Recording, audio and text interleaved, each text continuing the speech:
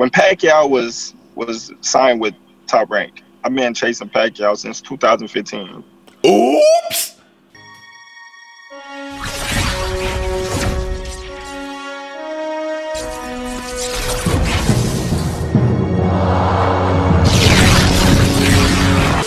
Hi, this is Joe Cortez. You're watching ShowBizz, The Adult.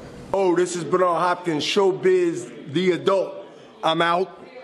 Joseph Parker! Oops! Up off net! Up off net! What's up, my people? This is ShowBizz, The Adult. All right, man. You know what? I'm keeping this. I'm keeping this one. I'm keeping it. Tyson, the Gypsy King Fury. Is he ducking Dilian? Whoops. We got to talk about that. And Terence Bud Crawford. His latest interview. Speaking on Errol the True Spence and Manny Pac-Man Pacquiao. My reaction. Whoops. All right, man. Lord. Let's get to the reaction. First, I want to say this. We're doing it again. Boy. That's right. We're doing it again. A $250 fully funded account for BUS.com/ShowBizz. That's right. We're doing it again. And I'm giving it away during the Belmont Stakes this Saturday, June 20th. So I will be going live for the event starting at 5:30 Eastern this Saturday, June 20th. And I will stay live doing my live stream commentary all the way up to the MMA event, UFC. So be here June 20th. Be here for the live stream commentary. We're going to have a lot of fun. And I will be giving away that $250 fully funded account. But what I'm about to do right now is make a bet on a Belmont Stakes. Guess who I'm betting for? Tis the law. Tisn't with the law. Tisn't with the law. So let's go to BUSR.com/ShowBizz. Let's log in. Let's see. The Belmont Stakes is right. Yeah. Tis the law. You know, Tis the law. He won me $5,000. Let's put $100 on Tis the law. How much will we get? 60 cents. That's a good bag. Let's do that. Come on. Let's go, Tis the law. What? Let's go. Let's go. Let's go. It's always more interesting when you know you got money on it. So create your accounts and make sure you go to BUSR.com/ShowBizz. You got to go to the ShowBizz landing page so you can get that 20% off. And while you're there, you know you got the UFC event, Blaze versus Volkov. And our boy in our community, our show business partner, Frank the Crank Camacho, will be fighting on that card. Let's go, Frank. Frank is a supporter of ShowBizz The Adult in our community. So let's go, Frank. We're rooting for you, and good luck June 20th. Joseph Parker, Black, 2 sugars. Okay, so let's talk about Tyson the Gypsy King Fury. Is he ducking Dilian Whyte? You know, here's the thing. This is why this is a topic right now. Tyson the Gypsy King Fury has said that he's not interested in fighting Dilian Whyte February 2021. He said he's looking to take on Deontay, the Bronze Bomber Wilder. And then he's looking right past Dilian Whyte. He's looking to take on Anthony A.J. Joshua for their 2-fight agreement, okay? They're talking about having a 2-fight deal come 2021. And Tyson the Gypsy King Fury, he said himself, he's only looking at the big fights right now. Not considering Dilian Whyte as a big fight. Is that a duck? Well, here's the thing. Dilian Whyte is the interim champion, okay? So he's the mandatory. WBC.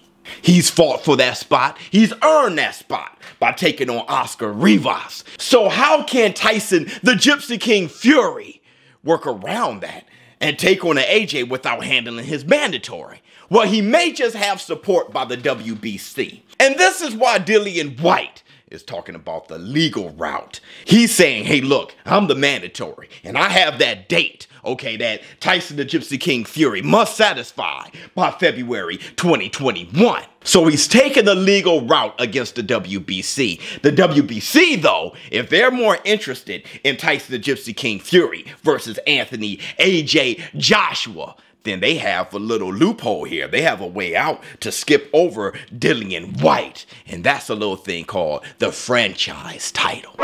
See, if Bob Arum requests that Tyson the Gypsy King Fury becomes the franchise champion, and the board of the WBC agrees with Bob Arum, they could just slap that franchise title on Tyson the Gypsy King Fury, and he wouldn't have any mandatories. All of a sudden, the mandatory evaporates. And the WBC has every right to do that. But we must highlight this. Dilian Whyte and the WBC, they're not the best buddies, are they? Dilian Whyte, he's been ranked #1 forever. And he was screaming and complaining, saying that he should be next as the mandatory for Deontay the Bronze Bomber Wilder. But that never transpired. He got extremely close once. And that's when the WBC said, well, Dilian Whyte versus Luis Ortiz, that should be the eliminator for who will be the mandatory for Deontay the Bronze Bomber Wilder. And Dilian Whyte, he said, nay. So the winner between Dominic Brazil Molina took that spot. And that's how Deontay the Bronze Bomber Wilder had that mandatory against Brazil. And then Dilian Whyte, he had his fight with Oscar Rivas to become WBC interim champion. And guess what happened there? Whoops! Where's the B sample? And then there were speculations about the gloves and all those things. It got really messy. Then the WBC temporarily removed Dilian Whyte as the WBC interim champion. So now we're here. Dilian Whyte is the WBC interim champion, but he doesn't have the best relationship with the WBC. And Tyson the Gypsy King Fury, he only wants the big fights. And guess what? Overwhelmingly, the fans, they feel the same way as Tyson Fury. So I suspect that the WBC is going to slap that franchise title on Tyson the Gypsy King Fury, and we're not going to get that Dilian Whyte fight. We're going to get Tyson the Gypsy King Fury versus Deontay the Bronze Bomber Wilder, and then his back-to-back fights with AJ if Tyson Fury does his job against Deontay Wilder and AJ does his job against Pulev. So is Tyson Fury ducking Dilian Whyte? Not exactly. To prefer to fight Anthony Joshua for all the straps, and Anthony Joshua being the guy who knocked out Dilian Whyte, I'm not sure if you should call that a duck. You just should call that a preference. That Tyson the Gypsy King Fury would rather become the undisputed lineal champion of the world. Now, Tyson the Gypsy King Fury, he didn't say that he would never take on Dilian Whyte. He's saying that he wants Dilian Whyte after AJ. Now, I love to see what you guys think in the comments below about that. But as of now, let's do this reaction to Terence Crawford. Joseph Parker, black, 2 sugars. Let's do this reaction. You know, Terrence, everyone in the world wants to see you and Errol Spence Jr. fight. First of all, what do you think of Errol Spence Jr.? Sorry, not to pause it so fast. But what he just said was everybody in the world wants to see Crawford versus Spence now. That only just confirmed what I said about Derrick James. He was capping when he said that Terence Crawford versus Errol the True Spence isn't ready yet. I'm telling you, that fight is ready, okay? Anybody who knows boxing at all wants that fight.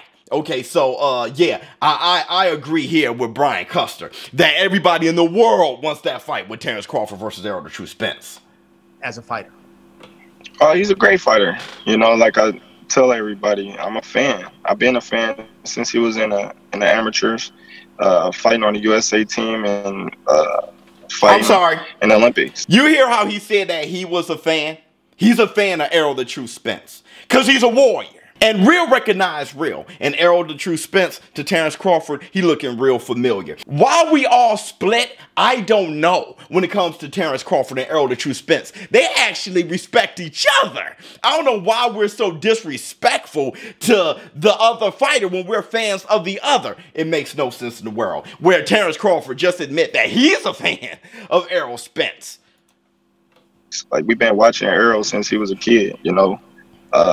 There's nothing really bad I can say about his talent or his skill set. You know, it's just business when it comes between me and him. Right. He want to be the best. Yeah, he want to be the best.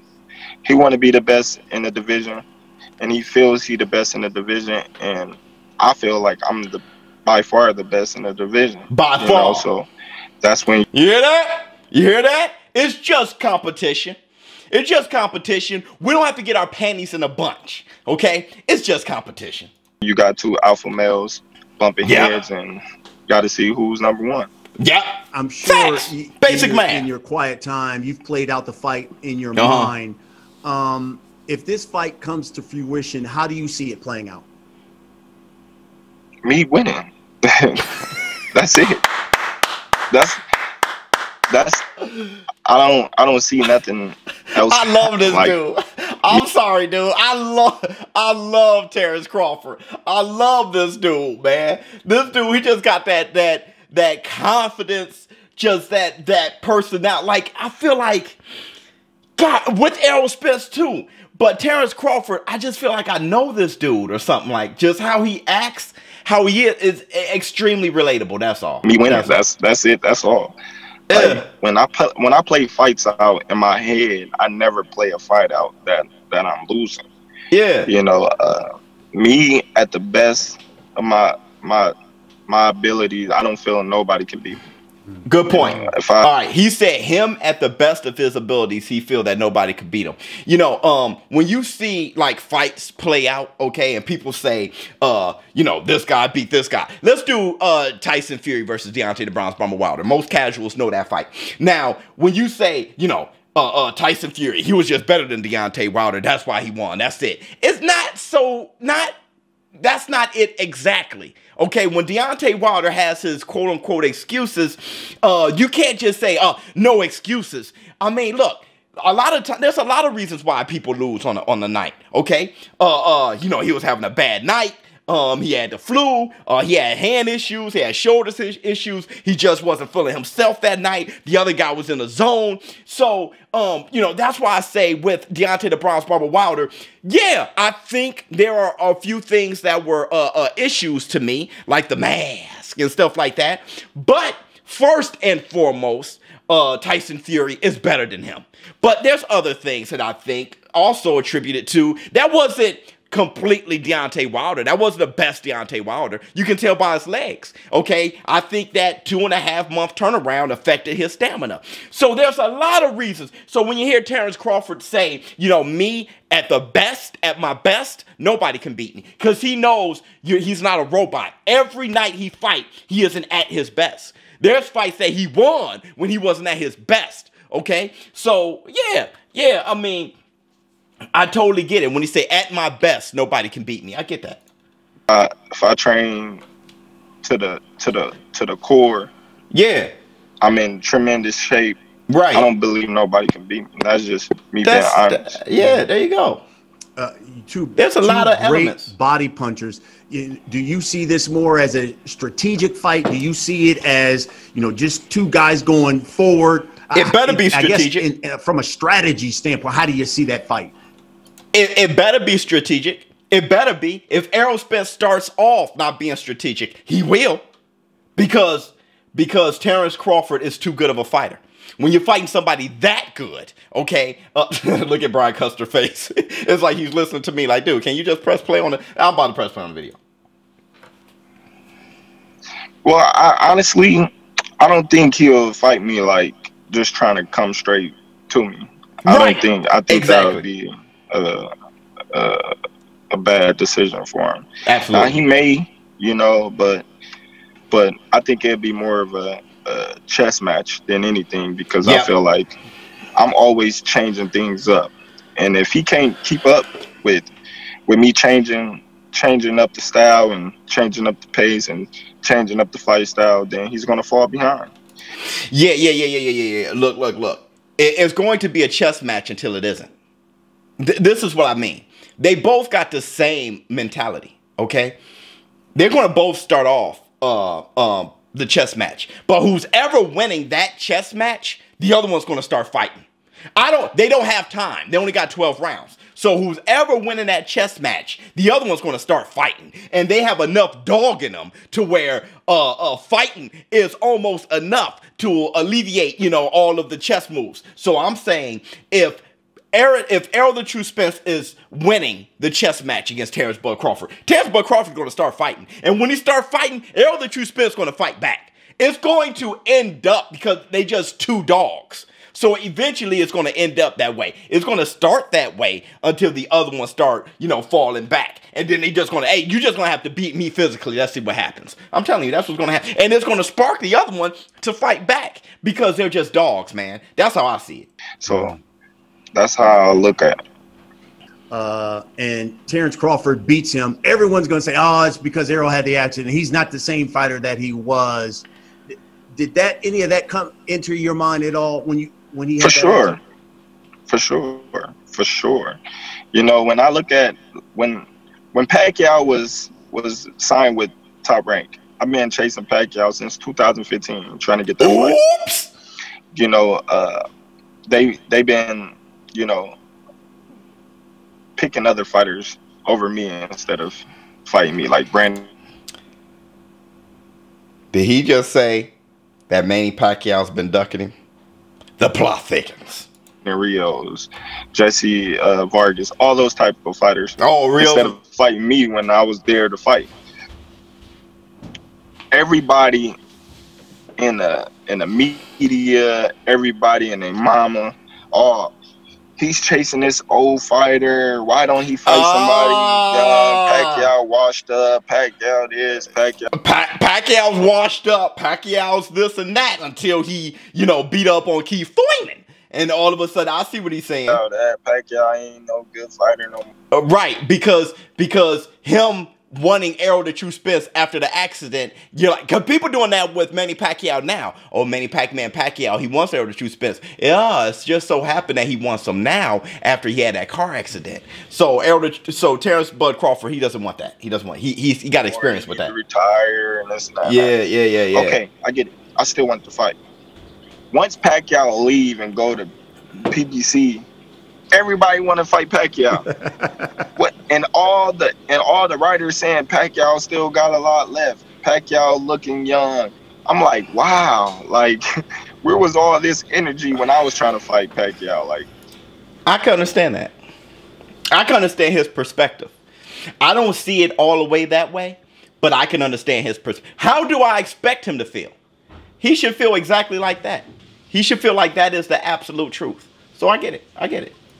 Somebody. It's just crazy to me. Using the bathroom? It's crazy to me. Yeah. When we had Errol on the podcast, he said that you two talked on the phone and talked about fighting each other. Can you give us some insight? Well, I called him because we was going back and forth on Twitter, and I was just like, you know what?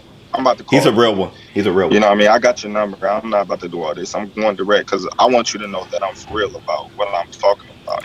That's because he's knocking on his mid-30s. Let me tell you what that means. That generation, that era, we don't beef, just fake beef in front of everybody else. If it's beef, man. What up? So, yeah, that's what that's about. I totally get that. And we just talked about the business side of boxing. Like it's a business at the end of the day, and we both agreed on that. And he's a cool dude. So he said that Errol Spence's plans they wouldn't fight with Errol Spence's plans. What was his plans? Because from my what is that water? Is there some water leaking? Do you guys hear the water? Anyway, from my understanding, oh, I know what that is. Take off my headphones. Oh, somebody's taking a bath and it's going through the... All right, anyway. From my understanding, Errol the True Spence is going to take on Garcia, then Pac-Man, then Terence Bud Crawford. Or maybe those weren't the plans initially. Tell me Terence Crawford's next 3 fights. Because Errol said, from a realistic standpoint, when I come back, no tune-up, Danny Garcia, Manny Pacquiao, right, and then Terence Crawford at the very end of 2021. So realistically, what are Terence Crawford's next 3 fights? I'm going to tell you this. Didn't I ask the same questions? I said, I don't know Terence Crawford's plan. And everybody in the comments start acting like I was a Terence Crawford hater, when I don't hate Terence Crawford. I like Terence Crawford. I'm a fan of his. But I was just like, Errol Spence has a plan. What's Terence Crawford's plan? I am very eager to hear what he has to say. Well, I really can't say what Terence Crawford's next 3 fights is, you know, because it's kind of hard to pull out names and it don't come to fruition. You know, my next fight should be Pacquiao. You know, we in the talks with Team Pacquiao. I've been hoping that that fight can get made, but anything after that, I really can't say, because I'm only looking forward to the next fight. So we have to demand that fight. Terence Crawford versus Manny Pac-Man Pacquiao. We have to demand that fight. I'm not sure how Manny Pac-Man Pacquiao fans feel about it. I'm curious. I'd like to know how you feel in the comments below. If I were a Manny Pac-Man Pacquiao fan, I would either want him to retire or become undisputed champion at welterweight. Don't play in between for what? But I think it seems as though he's been chasing Manny Pac-Man Pacquiao for years, and I'm not sure why now. Why would he agree now? Okay, it's harder to make the fight now. Manny Pacquiao Pacquiao got easier options within the PBC. So, yeah, we as fans, we're gonna have to demand the fight. If we can get that fight secure and, you know, signed, then hopefully that can be my next fight. Let me throw a couple of names out who've come at you. Kell Brook. Come on. Right. Well, Kell Brook being coming out the woodwork a little lately, you know, he wants to fight. Let's go. You know, that's a great fight as well. You know, but with this pandemic, I don't think that they letting people from overseas come over here or us go over there. I think that's why Lomachenko is still stuck over there. I think it's a lot of hold on, wait a minute. But Lomachenko, hold, wait a minute. Time out. Lomachenko and Teofimo Lopez, that fight is almost like close to being made for September. I'm not sure if the pandemic is a good reason right now. It looks like that stuff is going to clear up, and they have workarounds. He worked with Bob Arum, and Bob Arum is making a lot of things happen with Top Rank and the fights that's rolling out. Bob Arum he's been very forward thinking when it comes to that. So I don't know, Terrence. I don't know. I think that Kell Brook fight is a perfect fight for Terence Crawford. If he has nothing to do right now but twiddle his thumbs. But on top of that, Errol the True Spence, a guy that you want, that's a like opponent for you guys in Kell Brook. Errol the True Spence stopped him in this round, then, you know, Terence Crawford, you should stop him earlier if you're better than Errol the True Spence. I think, Kell Brook is one of the better welterweights, period. If he's fighting at welterweight, you can't name too many people better than Kell Brook, because he already beat Sean Porter. There ain't too many people fighters better than Kell Brook, and he'll be the biggest challenge for Terence Crawford in his career, period. Think about it. So I don't know, man. I don't know about that. Fighters that can't come to the United States and fight because of that. You know, man, so that fight, I don't think I'm a little disappointed in that answer. And would that be a fight? But hold on. Would that be a fight at 154? But hold on. I'm sorry. But hold on. He just talked about how he was chasing Pac-Man. Now somebody chasing him. Oh man, dude, he has excuses for it. He said the pandemic. I think you know, not to undermine the pandemic, but it looks like negotiations is continuing on with Lomachenko and Teofimo Lopez. So I don't know. I don't know if that's a good excuse. Just on the merit of, like he said, him chasing Manny Pacquiao, Kell Brook definitely deserves the chance, man. I don't know, man. 54 or would he? 147. You know, he hasn't fought really at 147 in a long time. So would you have to come up to No, fight him? 147. No, I asked him. I said, "Can you make the weight?" You know what I mean? He said he can make the weight. He want to be a champion again, so he would challenge me for my 147 title. Okay. And right, the title list or champion, then you know I'm coming to you. Right, You're not coming to me. If you come to me and you sending shots to me, don't send shots. Talk about you want to fight me, but I gotta come up to this weight. Well, he didn't. I'm champion at 147. But he didn't. He didn't though. He didn't. He said I come down to 147. So Kell Brook, he wants to fight, man. Why would I come up to your weight if you challenge me? But he didn't. But he didn't. So it doesn't even. Your Dennis Ugas is the latest person who's come out and called you out. So has Sean Porter. They've talked about wanting to fight you. Keith Thurman came out and said he wanted to fight you. Out of those three guys, in your opinion, which one is a more makeable fight? All of them. Every last one of them is a makeable fight. Yeah. I don't see what would stand in the way on any three fighters that just called me out. You know, I feel like Keith Thurman would be the biggest fight. I think Sean Porter would be the biggest fight. I think people are down on Keith Thurman, dog. I think Sean Porter's stock is higher, or it's at least the curve. If there was a stock curve, I think he's going up and Keith Thurman's going down. If anything, they're equal. I don't know if Keith Thurman's the biggest fight. It may be Sean Porter, bro. They're one of them, you know. So all three of them is good fights to be made. Yeah. Well, all four. If I put Kell Brook in it. I'm just out of curiosity's sake. It seems as if the PBC has the big name welterweights on their side. So why did you choose Bob Arum and Top Rank as opposed to, it seems like all the big welterweights ends up signing with the PBC and Al Haymon? This dude is amazing.